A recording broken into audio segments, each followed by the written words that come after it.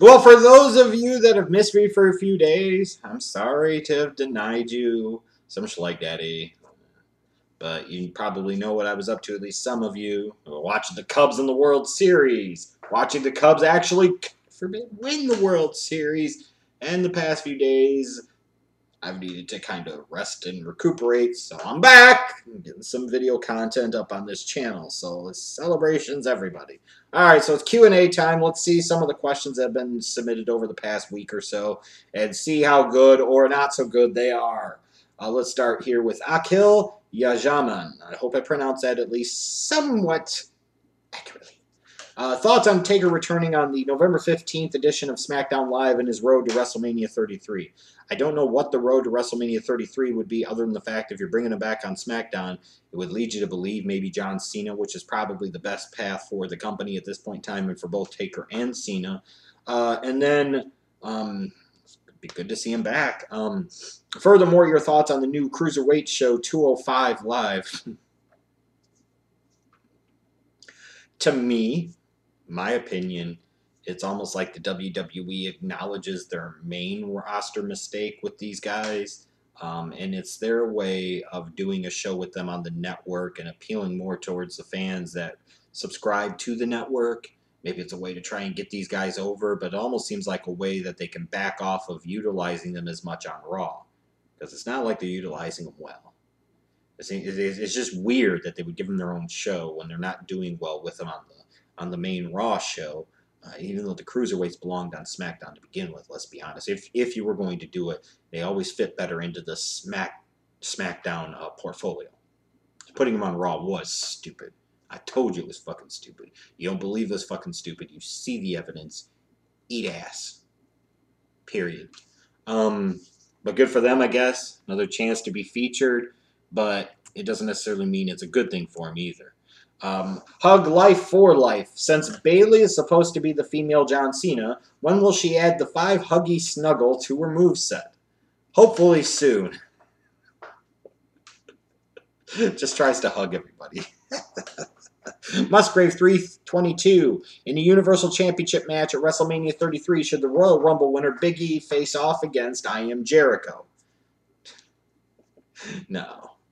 God, at this point in time, I don't even know what they should do for the title match at 33. I don't even know if I'm that down on Big E winning the Rumble, although I'd be fine with it if they did it. I just don't know that they have a clear-cut guy, honestly, and that's part of the whole reason why I suggested Big E to begin with. You're going to do something that will get some attention and represent some type of change, well, there you go. You know, having somebody else win it, I don't know. Let's see here. J. Renton, 1901. Now the women are being given somewhat of a feature. Should the cruiserweights become the piss break? I think for some they probably already are the piss break. But let's not pretend that a lot of these hardcore fans really care that much about the women. You know, they've been the piss break for many years, and a lot of people still have a lot of things to say about them. But right now, the cruiserweights are definitely the piss break. Let's see here. Michael Corvin, thoughts on the Cleveland Indians mascot? Do you agree, disagree with others that it's racist to American Indians? You know, yeah, I think it is racist. Does it really matter if I think it is? No. I think if you asked Native Americans of different tribes and those that are left that weren't obliterated by the white man, and in some cases themselves, if they think it's racist, you know, if you did like one big vote and everybody that was primarily Native American or had like 50% Native American descent voted and said it was racist, then it's racist and it should go. If they said it's not racist, then it's not racist to them, then why should it bother other people? And that's the best way I can look at it at this point in time. Me personally, yes, I don't think it's a very good portrayal. It can be viewed as racist, you know, and it's different coming from a white guy's perspective because, you know, somebody called me, you know, being of German descent, they called me, you know, they had a team in the NFL that was called the Dusseldorf Schnickel Nazis. You know, well,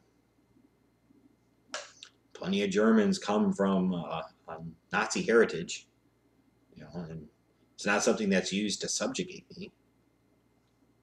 You know, if somebody calls me, you know, if they called the team the Cleveland Crackers, am I going to be offended by that? No, because again, that's not something that's used to hold me down. It's not part of a larger racist profile of treatment towards my group of people. So the perspective is different. Retro Gamer 1995, do you think it would be better all around if John Cena doesn't make it to 16?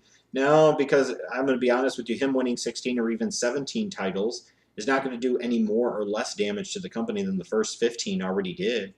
If anything, you've went there, you got to go and follow through with it. And in fact, with Title 16 and Title 17, you do have some interesting, appealing options in terms of the types of stories you could tell to get him to that spot. So if anything, it could be potentially some of the better work that Cena does at the tail end of his career of all times is winning the title. If done right, it could be some of the best work that he does. It could be some of the best stories that the company could actually tell with him. It really could be. So no, I at this point in time, it would just figure, and this company's always wanted to go down that path of calling Cena the greatest of all time. So if they want to do it, then just let them go fucking do it. But I don't think it's going to do any more damage. Like I said, if anything, there is story there.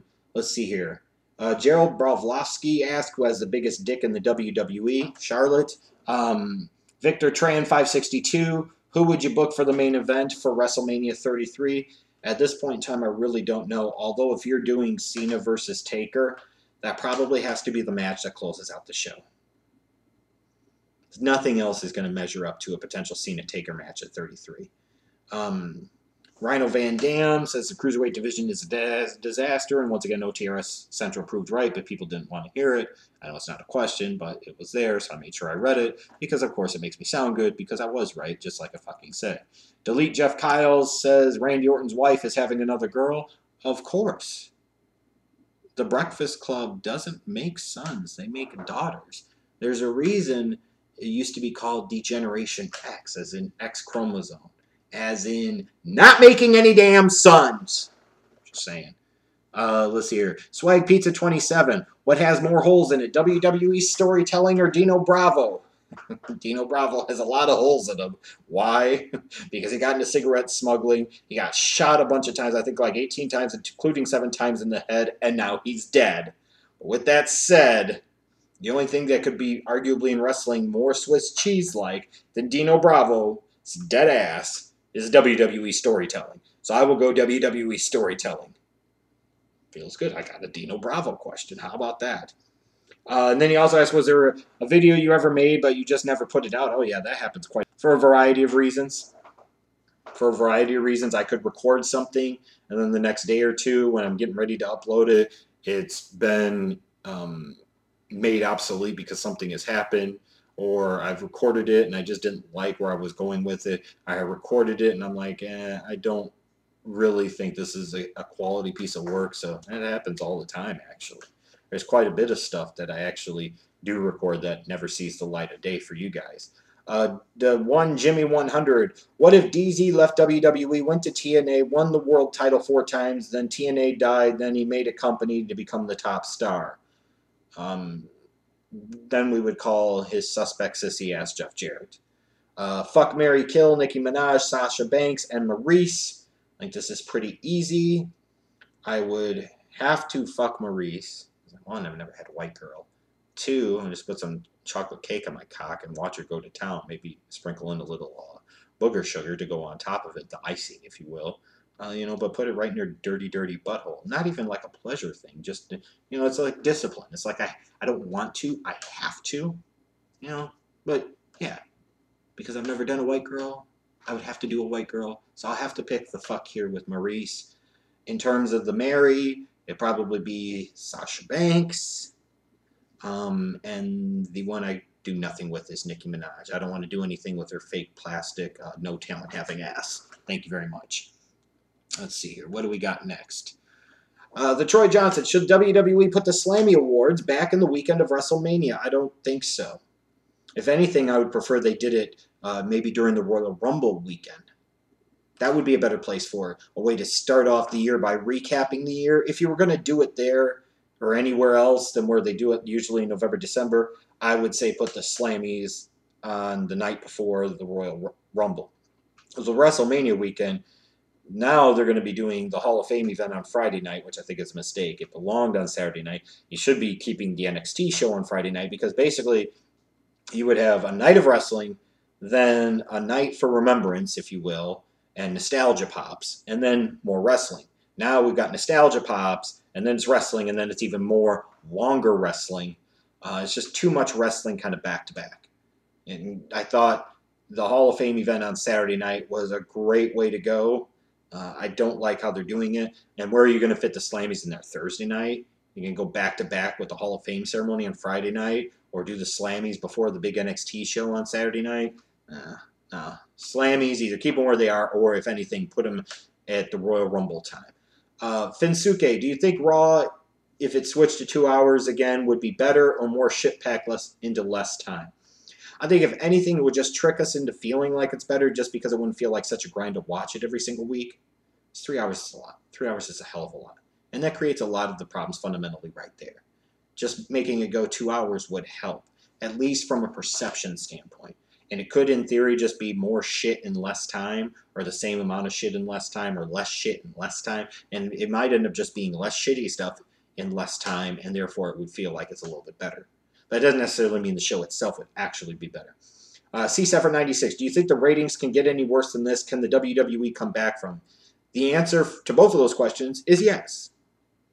I don't like, to touch on the second part, I don't like when I hear the excuses of not as many people are plugged in, not as many people are doing this, not as many people are... No, those are just pathetic excuses. If your product is good enough, people will watch. Period. End of discussion. Stop making fucking excuses. As far as the ratings can get any worse, they also can get worse. 5 years ago, if you'd have told me they'd been hovering around with 2, I'd been like, maybe in an apocalyptic type of sense that could happen, but I don't think they would let it get to that point. But they did. Who's to say 5 years from now they're not getting 1.0 rating? And then what the fuck are we going to say? What's the excuse going to be then? Holy shit. Nate Steele. What are your thoughts on D. Wade as a Chicago Bull so far? Been curious that he's been shooting so many threes and actually hitting a number of threes. We'll see how it plays out over the course of an entire season. I wonder if Dwayne Wade is truly going to be comfortable taking a back seat to Jimmy Butler at times. Maybe there's an appreciation there for Dwayne Wade saying, hey, if I become a little bit more of a jump shooter and I allow Jimmy Butler to kind of be the alpha dog, it could give me some good years at the tail end of my career and extend my career and the quality of the end of my career by a couple of years. So we'll see what happens, but too early to tell at this point. Too early to tell. Michael Corvin, is there any hope to fully repair the damage done to Bray Wyatt by WWE, or is he a lost cause? I mean, you'd have to do so much work to the point where it would feel like a force to where even that wouldn't necessarily work. I really think he's a lost cause at this point. And he's a perfect example of the fact when people try to say wins and losses don't matter. If the quality of the character is good enough and the story is good enough, it doesn't always have to matter. But at the end of the day, sometimes guys need to go over in big spots for people to give a shit about them. And the reason more people don't give a shit about Bray Wyatt is not only is what he does repetitive, the ultimate thing that's repetitive is he loses all of his big matches against people that matter. Why the hell would I get invested in that guy if he's never going to win? It invalidates the character. It makes no sense. Why would you do that? And of course they do, because that's what the WWE does. JL82, who would you say is likely to or possibly will go into the Hall of Fame this year? Who would you like to see? I'm assuming Goldberg will be the headliner. I'd really like to see Owen Hart. Maybe Davey Boy Smith. Bam Bam. Just Rick Rude. Lots of names I could think of that are still out, to the best of my memory. Let's see here. A young JL, who do you think will win the Royal Rumble and who will they face? I have no idea at this point. I have no clue. That is a fair question because I just don't know. Tasty Waffles. Who would have won a match between Roman Reigns with Summer in his corner and Mark Henry with Smokey in his corner? I mean, yes, Summer's love for Romans is real, and she would most certainly be an asset in his corner. I mean, you're talking about a tag team combination of Mark Henry being managed by Smokey. Who the fuck's ever going to overcome that? Shit. Imagine Smokey get in the ring and you look at John Cena, let's say, and he just starts licking himself. John Cena wouldn't know what the fuck to think. And Smokey, by hook or by crook, he'd make sure the world's strongest man goes over. There'd be fucking interference from Precious, from Feisty, from every goddamn buddy. Oh, fuck yeah. Mark Henry and Smokey all day of the week. Let's see here. Anything else? MacDog714, do you think if Psycho Sid gets inducted into the Hall of Fame, he'll break his leg jumping off the stage? I hope when he got ready to do his speech, somebody wouldn't tell him, hey, break a leg. He already did. But with that said, I would love to see Psycho Sid be in the Hall of Fame class for 2017. And let me state this once again for the record. And if you don't agree with me, then you fucking suck, period. Go watch your flippin' midgets some fucking where else. If Psycho Sid was in the WWE today, he would be the biggest star the company has. He has the look. He had the personality, the shtick. And by God, compared to most of the fucking roster, he most certainly had the mic skills. You know and I know. Yeah, you are.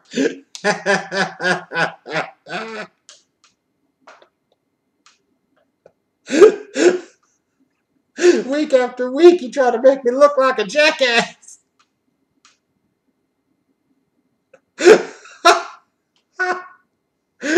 Hey, can we go again? No, we're live, buddy. Oh, Psycho Sid, sweet Jesus, baby. How much the business needs you. MacDog714 also asks, what do you think Stephanie says to Triple H during sexual intercourse? Well, Hunter probably hopes that she doesn't... let me step that back. What does she say? She could say, Randy? Ooh, you? She could say Dad, which is kind of creepy. Could scream out Sean's name, Kevin Nash's name. Which again, pretty creepy and odd.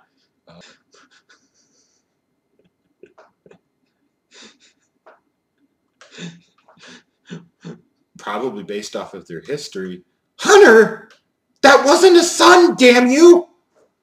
What does it take to get the other chromosome that I need to make a son? How could you be the creator of anything and everything and you can't make a son? Like if we look at the books of Hunter Hearst and Helmsley, it's not the story of Adam and Eve.